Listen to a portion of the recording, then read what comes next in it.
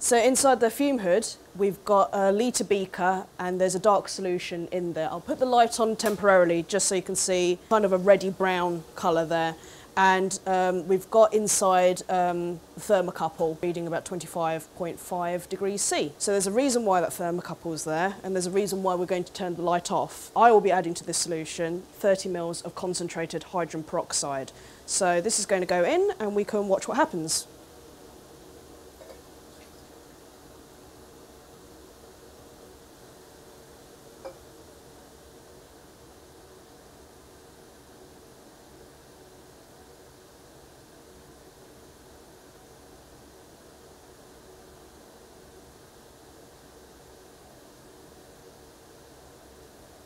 Whoa.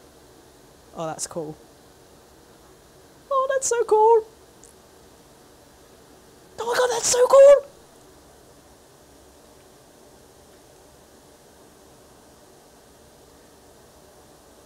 The temperature is currently 94.3 and climbing.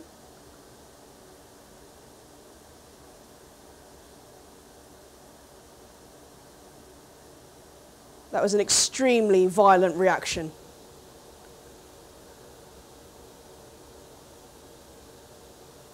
And now it's kind of gone, it's 96.3, still climbing, and it's gone yellow.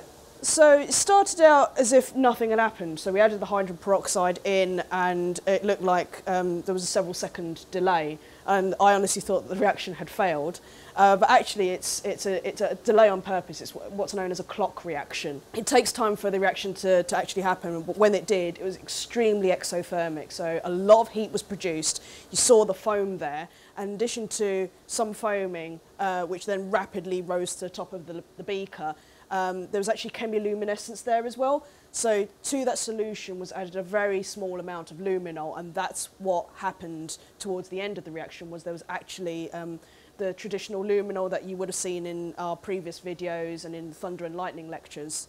Yeah, it's still cooling down now to about 80, but with gloves on, yeah, the glass is really, really hot. Strong reaction. We have a nice colour change. Our acid, which was nice clear colour or no colour, is now almost black.